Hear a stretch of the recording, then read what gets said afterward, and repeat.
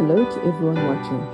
My hope with all our studying is not only for those who are married to have better marriages, but also for those who are not married to think twice about their intended spouse, to look back at everything that we will read and have read, and really consider and compare that person to what God expects, and also to honestly judge ourselves whether we are married or not. Are we what God wants us to be? If I'm not what God wants me to be, should I even form a home, an Adventist home? May you be blessed as we continue our studying, and may you find something relevant for you as we read together.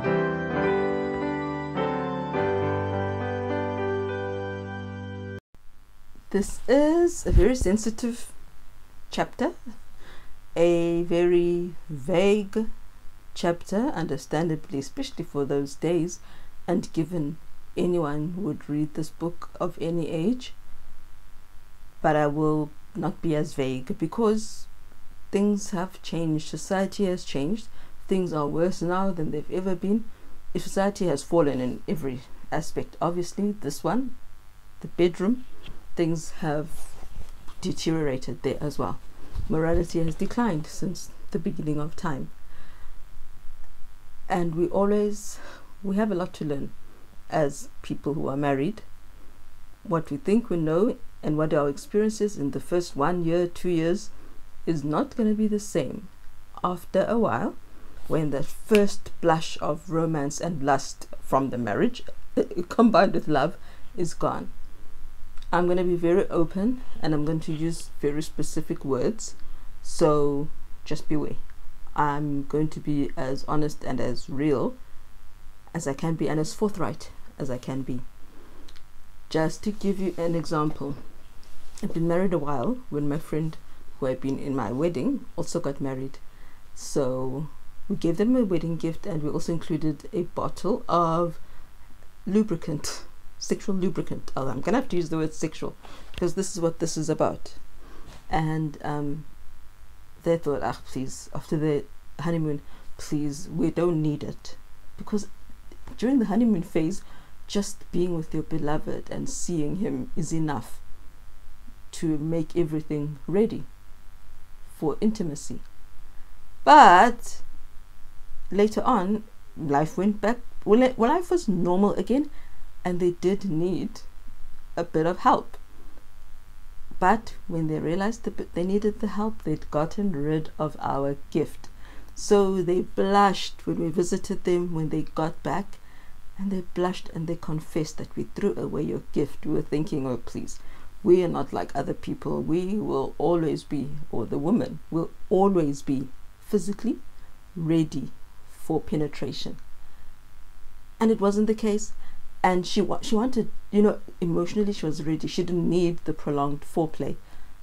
Yeah, these are words I don't say normally. So yeah. So they went and got olive oil from the kitchen. And yeah, they said it was a mistake. So water-based lubricant helps, because sometimes women do want to participate, but their bodies are not ready. Mothers especially are tired and strained, and the mind is more about caring for the little ones. It's very hard to switch off, but you do also want to have that intimacy with your husband. So many wives, and especially during menopause and after, lubricant, safe, healthy, water-based lubricant is your friend, so that you don't do anything that will hurt yourself and your husband. Friction hurts both of you. Right, so please learn from those who have been there longer than you. Even if it's not going to be for you, lay it aside. You might just need it one day. You never know. Jesus did not enforce celibacy. Chapter 18. No religion that God set up requires anybody to be a single person, to be a single man, to be a single woman. The Levites, the priests, were all allowed It was good that they have wives and have children. There was no priest who couldn't marry. There was no nun who had to stay a virgin. Virginity until old age. Celibacy was never God's plan. He came not, so I'm reading the second paragraph. Jesus did not enforce celibacy upon any class of men. He came not to destroy the sacred relationship of marriage, but to exalt it and restore it to its original sanctity. He looks with pleasure upon the family relationship where sacred and unselfish love bears sway. We have alluded to a marriage bed that is holy, where the angels look with pleasure upon the couple that is hallowing the marriage bed.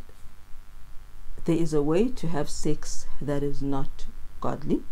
There is a way to have sex that is God approved. There are orifices, openings that were meant for certain things that have certain bacteria. God never meant for anything other than the bacteria to exit there. Maybe suppositories for sickness to enter in. But let's be honest, we know exactly what part is really, purely, safely what God would approve. And it's not only the homosexual men who make use of that orifice, women do too. And that orifice, the anus, does not have any lubricant, natural. So even if the woman has been given the correct amount of foreplay, yes, we'll come into that too, it will not ever reach that hole because it's not meant for that activity. Let us think hard about what we are doing. It might seem boring to the world, but it's good and holy to God.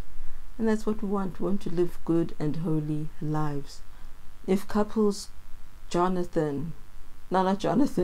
Zechariah and Elizabeth could live such lives, and all the other patriarchs, so can we.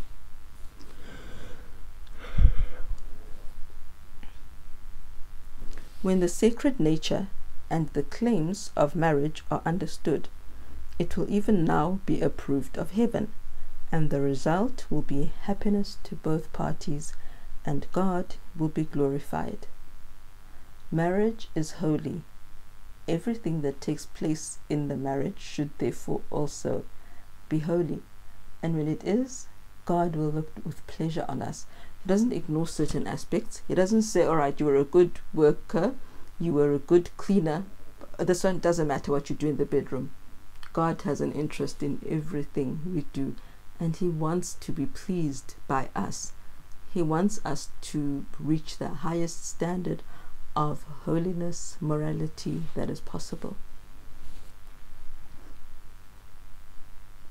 It is carrying that which is lawful to excess that makes it a grievous sin. How will you know that something is excessive? One, if it's dominating your thoughts. I can't take my hands off this man. I can't take my hands off her all day long. That's excess. That is definitely carried to excess. Where's the time for your God? Where's the time to read and expand your mind? Where's the time to watch, I don't know, some documentary or the other, read the news? Excess can already be already in the thoughts. Excess will be very clear when pain happens. There is a limit up to which after that, even if you both wanted it badly, the woman will feel pain that can last days. Then you will know you are excessive.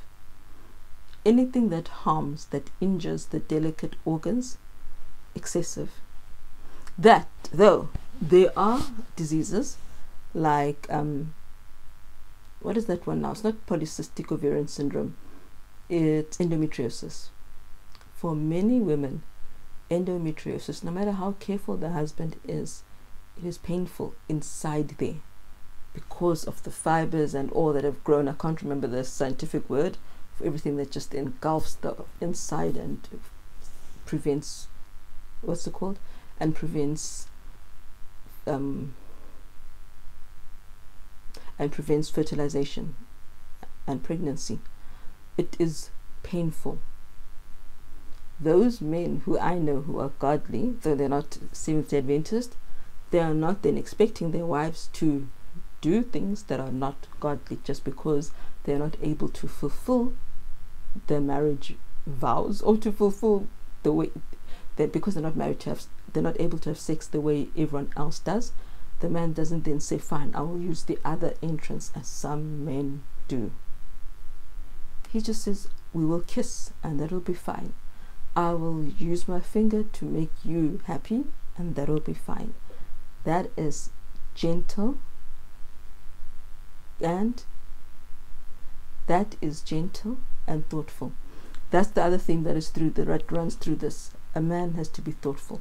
We're talking about the man's animal passions, and it is, unfortunately, we know, we might not want to admit it, some of us men, but men more than the other sex are the ones who are led by passion, are the ones whose bodies and lower members, lower organs rule them more than the mind and the intellect. And if it becomes excessive, the animal passions, not just general romance, affection, but animal passions, there's a difference. There's nothing I wanted to touch on. Sorry, I'm jumping over here. I had a reminder of a friend who, she was saying that she believes that a wife should never initiate intercourse, because then she's awakening his animal passions. So I said, okay, but then if he initiates intercourse, then are you saying intercourse itself is an animal passion? What about the fact that God said you must not deprive each other, you must have sex unless you've both agreed, and then after a while you will have sex again. Marriage includes sex. Everybody has sex who's married. God never said to any couple, don't have sex. So animal passions are not love-making and intercourse. Animal passions is when it's not ruled anymore by logic, thoughtfulness, foresight, kindness, and it's just about pleasure. Like when you see dogs rutting, or rams, or animals, donkeys, they don't care about the woman, or not the woman, they don't care about the female. They just want to be able to spread out their seed. That is when the animal passions have taken over. When the man doesn't care about the woman's pleasure, doesn't care about whether she's actually ready or not, and then hurts her. So I stand to be corrected by God, but women initiating intercourse in a safe and holy way is not a sin. Please, if you think like her, just think twice and question yourself, because then that would mean all intercourse is sin. It's what she leads him to do that would be the sin. Because yes, women also do things to men's back passages which they shouldn't be doing, and it goes both ways. It goes both ways. So don't, okay, I'll come to that part about don't wake him up, so I'll go there. Let me just go there slowly. But very few feel it to be a religious duty to govern their passions. They have united themselves in marriage to the object of their choice, and therefore reason that marriage sanctifies the indulgence of the baser passions. Even men and women professing godliness give loose rein to their lustful passions, and have no thought that God holds them accountable for the expenditure of vital energy, which weakens their hold on life and innervates the entire system. I'm going to have to be open a crass, but okay. Recently in the UK, a woman passed out. She had been drunk and she fell asleep on a bench. An immigrant into the UK found her, a man. Instead of covering her with a blanket, instead of waking her and asking her, where do you live? He proceeded to rape her orally. He gave her so many orgasms that she died. Orgasms are good. Too many orgasms, not good. They are dangerous. to kill someone because she had too many orgasms. It's bad. And there comes a point when a woman is too aroused and it becomes uncomfortable. That's where the man also needs to stop and think about the impact that he's having, because there are some men who want to prove their virility and prove that I'm really good at love making. I want to make you orgasm. And for them, it's not about the connection. It's about, see, I made you orgasm 3 times, 4 times. Did you see that? That also is excessive. It is excessive. It's about community. It's about coming together and being one, united in flesh and in mind. It's not about a show of, I can do it better. It's not about that. It's about showing your wife that you love her. It's about solidifying your relationship as a husband and wife. It's not about the number of orgasms. It's not about constantly stimulating that sensitive part, because when overstimulated, that sensitive part of the woman that has a hood, it becomes uncomfortable and painful too. There is a way that is excessive. There are things that people do that are excessive. And if you find that your intercourse or your foreplay men is leading her to say, stop, please just stop now, you've gone too far. Step back and continue. Foreplay doesn't have to last 3-4 hours. It really doesn't.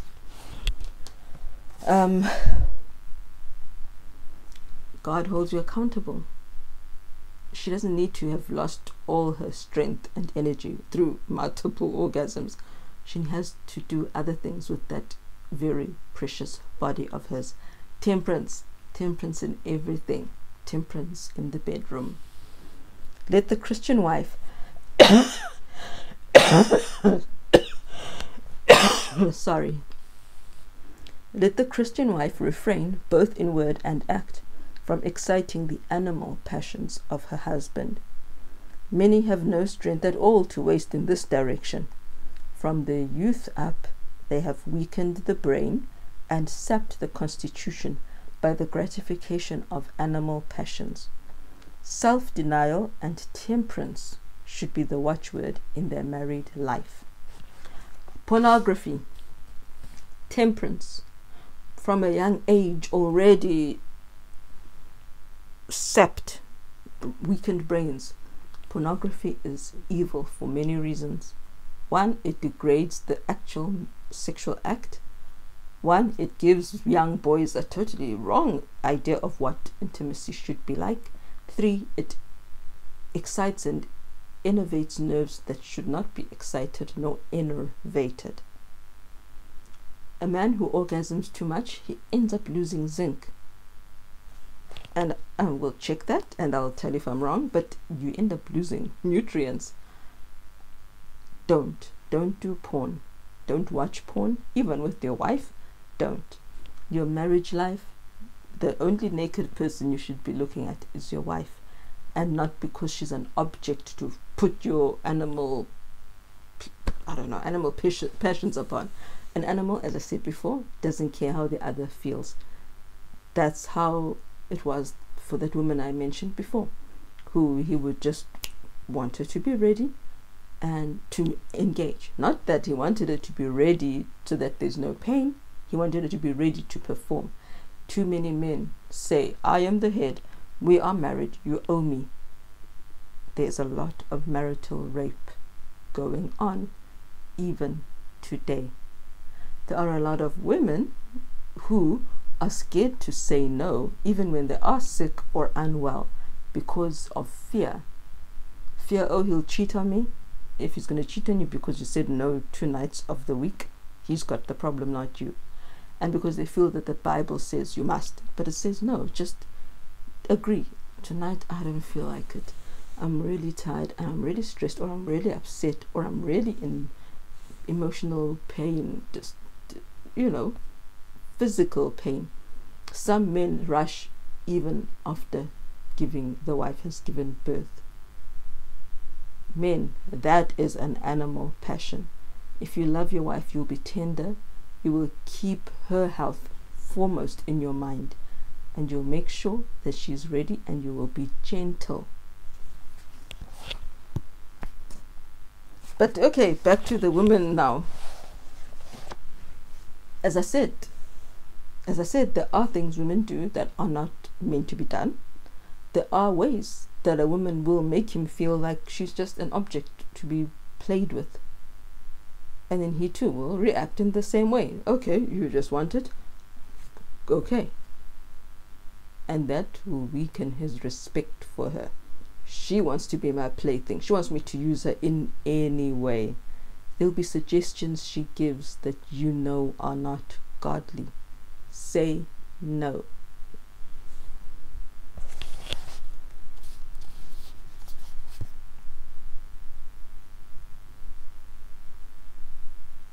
Let the Christian... It is not pure love which actuates a man to make his wife an instrument to minister to his lust. It is the animal passions which clamor for indulgence. So that is, again, what it defines or describes what I'm trying to say. When you want intercourse with the wife to show her you love her, it's not the same as she must minister to my lust. She must be the receptacle of my semen. That's animal passion. How few men show their love in the manner specified by the apostle, even as Christ also loved the church and gave himself for it, that he might sanctify and cleanse it, that it should be holy and without blemish. This is the quality of love in the marriage relation which God recognizes as holy. Love is a pure and holy principle, but lustful passion will not admit of restraint and will not be dictated to or controlled by reason. It is blind to consequences. It will not reason from cause to effect. There are different causes, there are different effects that result from a man who just uses a woman as a receptacle for his semen, as opposed to a partner who's meant to feel loved, who's meant to receive his attention, who he is meant to provide foreplay to. I'll come back to foreplay, I hope I remember. But when he doesn't want to listen, if you say I'm in pain, if he doesn't want to listen when you say I'm not well, if he wants to sulk when you say I'm really not okay today, that's because his animal passions are ruling him. He's not controlled by reason. He's not controlled by love for you. He doesn't care whether you're uncomfortable or not. The man who still wants to have intercourse with you even though you've got a yeast infection, even though you've got thrush, which men actually can get thrush and pass it back onto you, that man is not controlled by reason. Nobody has died by missing a few days or weeks, depending if you've given birth or had some other operation. Nobody has died from not having sex for 6 weeks or 8 weeks or whatever it is. Nobody has died from not having sex should situations not allow it anymore. For me, as someone who's got ankylosing spondylitis, it is a big problem for us as well. It's not only the endometriosis people. I know there must be others as well who cannot perform. The people in wheelchair who are numb from the bottom down, clitoral stimulation will do nothing for them. And if you've got ankylosing spondylitis like me, your hips don't work very well. All of those things the men should take into consideration. And if they are godly, they'll make sure that they make sure you are comfortable as well.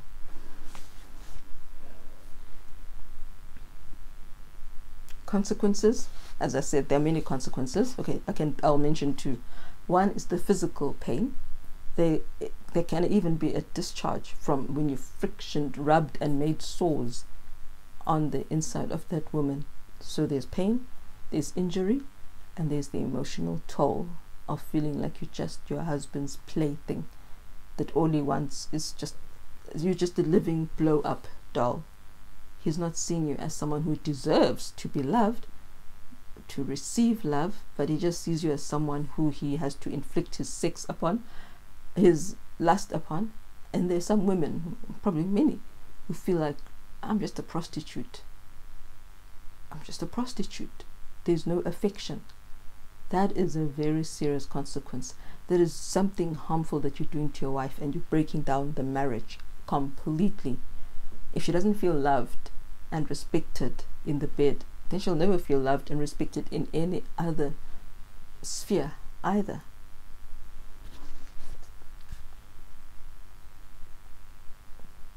Sexual excess will effectually destroy a love for devotional exercises, will take from the brain the substance needed to nourish the system, and will most effectively exhaust the vitality. Have you ever heard of people who are just too tired after sex? Imagine being too tired multiple times a day. Energy gone. No woman should aid her husband in this work of self-destruction. She will not do it if she is enlightened and has true love for him. Unfortunately, there are women who are enlightened, but the men are abusive. So we can't blame all women. This one, the abuse part, the rapists, we will blame on the husbands. Husbands can and do rape their wives. No means no. Husbands should be careful, attentive, constant, faithful, and compassionate. They should manifest love and sympathy. If they fulfill the words of Christ, their love will not be of a base, earthly, sensual character that will lead to the destruction of their own bodies and bring upon their wives debility and disease. They will not indulge in the gratification of base passions while ringing in the ears of their wives that they must be subject to their husband in everything. When the husband has the nobility of character, purity of heart, elevation of mind that every true Christian must possess, it will be made manifest in the marriage relation. If he has the mind of Christ, he will not be a destroyer of the body, but will be full of tender love, seeking to reach the highest standard in Christ. This echoes other things we have spoken about when we've studied this book. A bad husband is a bad Christian. An unkind husband is an unholy Christian. If he's not a good priest in the home, he shouldn't be a priest in the church. And if he's not kind, compassionate, and faithful, he shouldn't even be touching you in the bed at all. He needs to be all of these things. Then he will have tender love, seeking to reach the highest standard in Christ. I have a friend who said they used to pray before they have intercourse. They stopped because that just changes things. But it's a good mindset to have, to pray before you do it. And then you remember, God is watching you. It's a good idea. I will not knock anyone who does that. It is a good idea to submit your bodies first to God before you submit them to each other.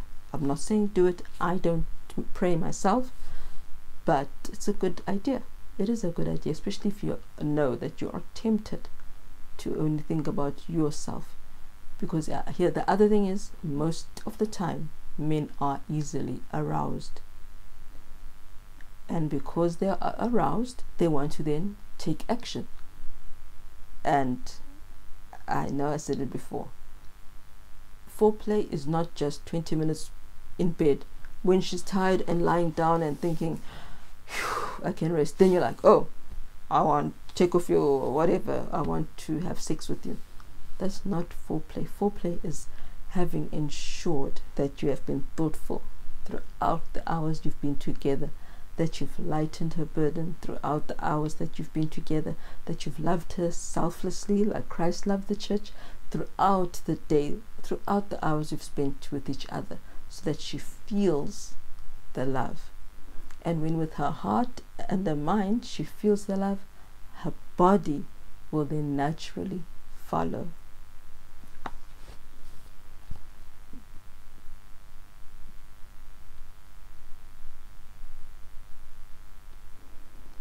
The matter now to be settled is, shall the wife feel bound to yield implicitly to the demands of her husband when she sees that nothing but base passions control him, and when her reason and judgment are convinced that she does it to the injury of her body, which God has enjoined upon her to possess in sanctification and honor, to preserve as a living sacrifice to God?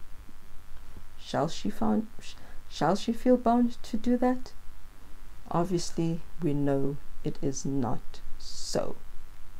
If she possesses true love and wisdom, she will seek to divert his mind from the gratification of lustful passions to high and spiritual themes by dwelling upon interesting spiritual subjects. It may be necessary to humbly and affectionately urge, even at the risk of his displeasure, that she cannot debase her body by yielding to sexual excess. Do it in a humble way. Don't snap. Don't curse him, but be godly and say no. You owe it to God. Your body belongs to God. He created you.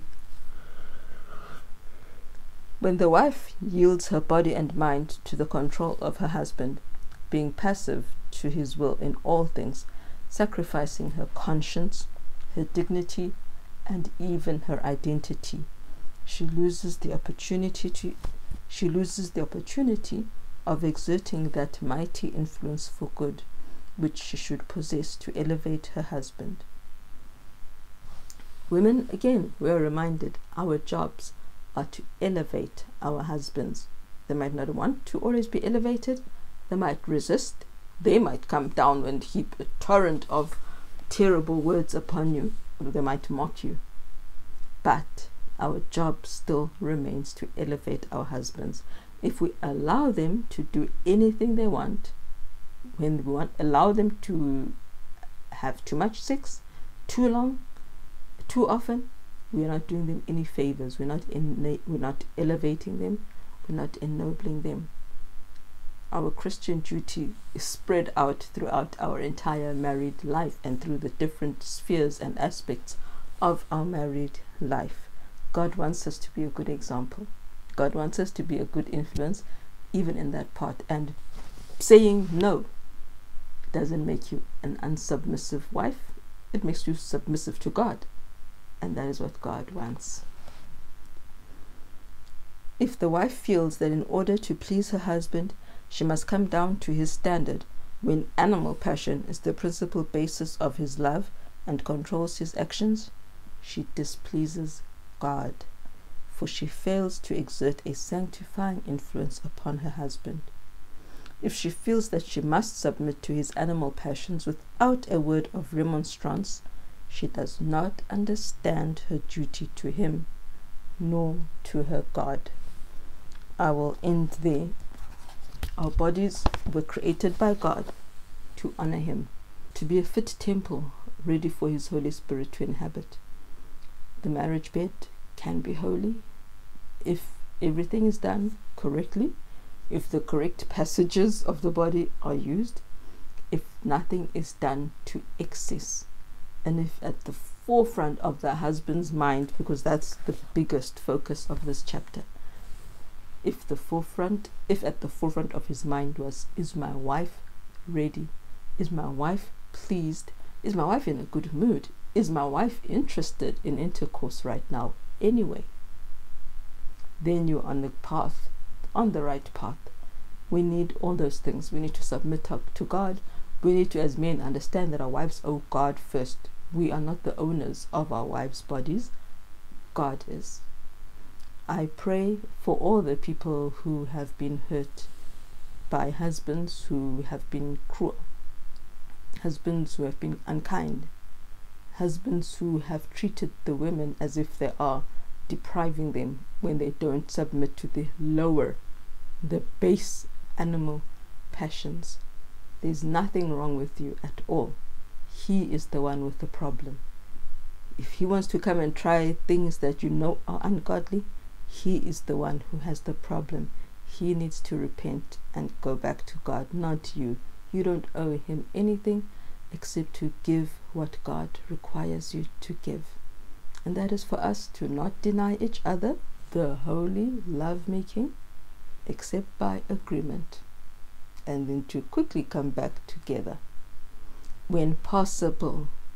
Health, disability, sickness, that's another story for another day. May God bless us all. Everything is important to God.